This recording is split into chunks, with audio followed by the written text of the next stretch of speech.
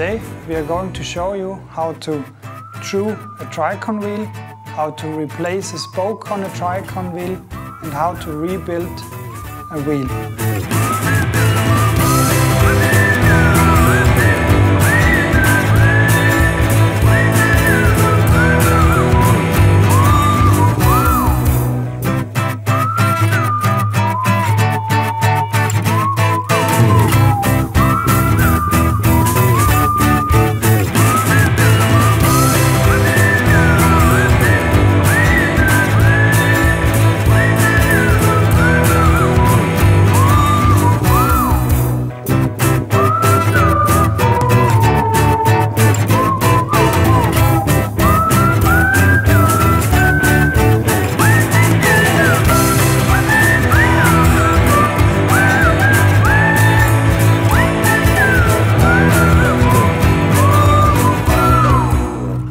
Before we can start building the wheel, we have to prepare the spokes.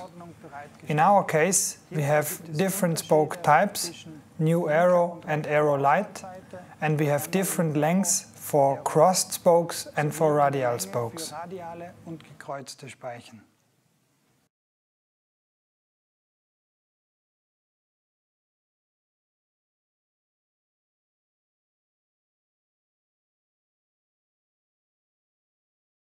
First thing is to apply Loctite screw security glue on the short thread of the spoke.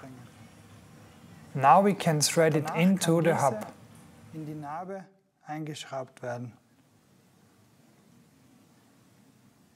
Take care to screw in the spoke all the way until you feel the resistance increasing. Now align the spoke in riding direction. In Fahrtrichtung ausgerichtet werden. Repeat this step on all radial spokes on this side.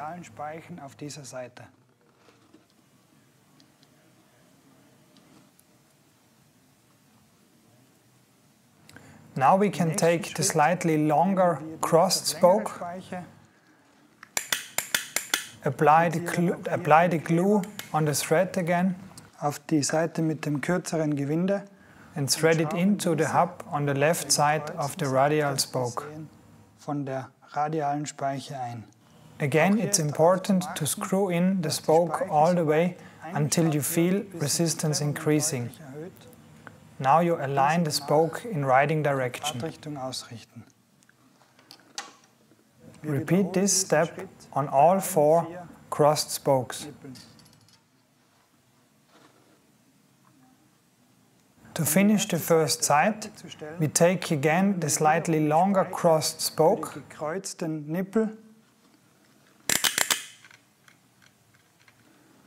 apply the glue and thread it in so that the spoke comes over the already mounted crossed spoke.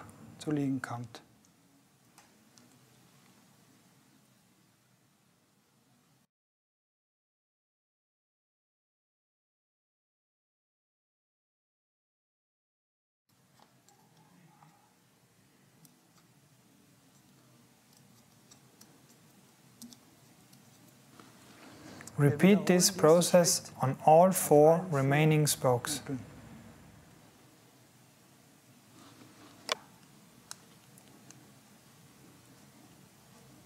The first side is finished. We can turn the hub over and repeat the process on this side. Make sure you use the correct spokes. In this case, arrow light.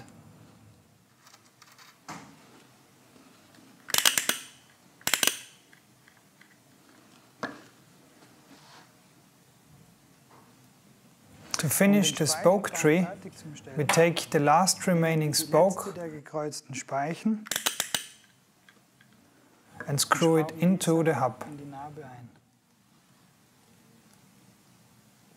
The spoke tree is finished. Now we can start preparing the rim and the rim inserts. Before we can place the rim insert in the rim, we have to add special DT Swiss grease to the insert, add the nipple and check if it's turning properly. Funktionskontrolle machen, ob sich dieser einfach drehen lässt. Finally, we place the plastic nipple holder over the nipple and put it aside. Hinauf und legen das Schiffchen beiseite.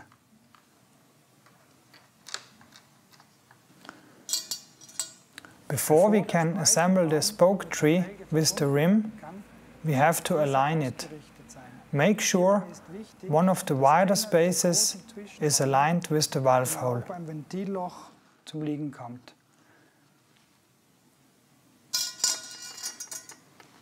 Next, we take the previously prepared inserts and place them in the rim.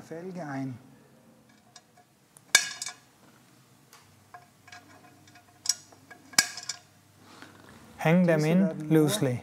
Lose eingehängt.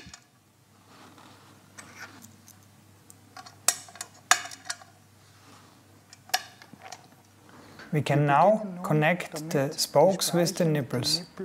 Take the first spoke, place it inside of the plastic nipple holder, catch the thread and turn it for 1 or 2 turns. Repeat this step on all plastic nipple holders available.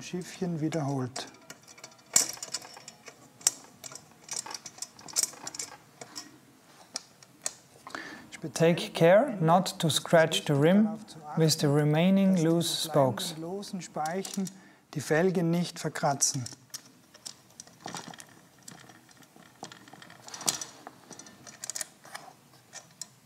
Now we can remove the plastic nipple holder. Von dem Nippel abgezogen werden.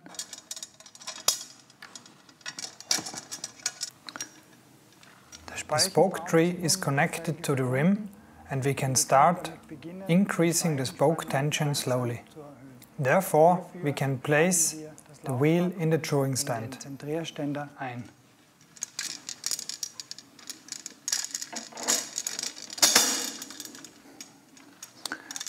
Use the correct Torx spoke key to increase the spoke tension. Den Torx-Schlüssel. Screw the nipple onto the spoke until there is only one thread visible. Repeat this step on all spokes.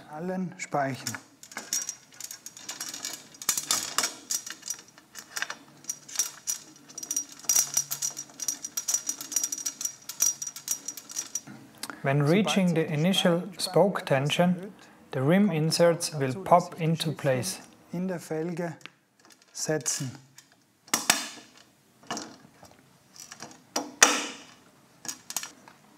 Carry on increasing the spoke tension slowly and equally on all spokes.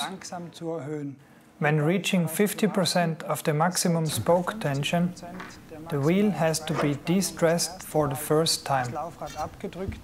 This process must be repeated 4 to 5 times before finishing. After clamping the wheel in the drawing stand, we can check the runout of the wheel. Und analysieren den Rundlauf sowie den Seitenschlag.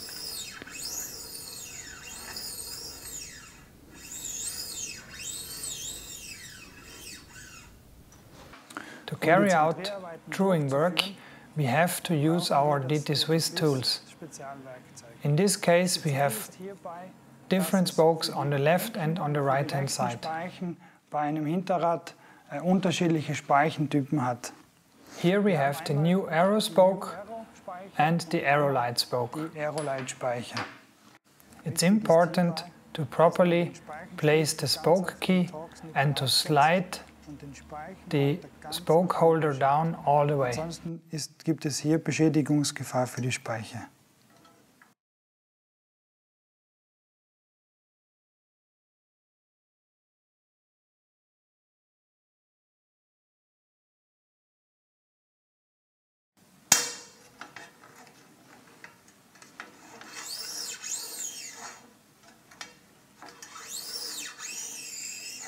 When finished drawing the wheel, we have to de-stress the wheel.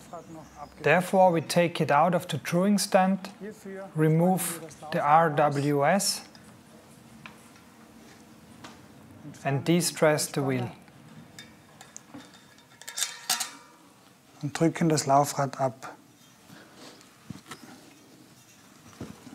Hierbei von jeder Seite mehrmals abdrücken. De-stress the wheel from both sides until it is stable. After de-stressing the wheel a last time, it has to be mounted in the stand again.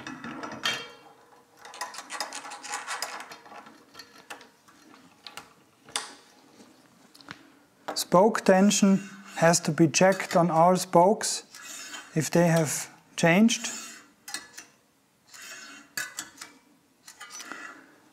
Lateral and radial runout have to be within specification. If everything is correct, the wheel is finished.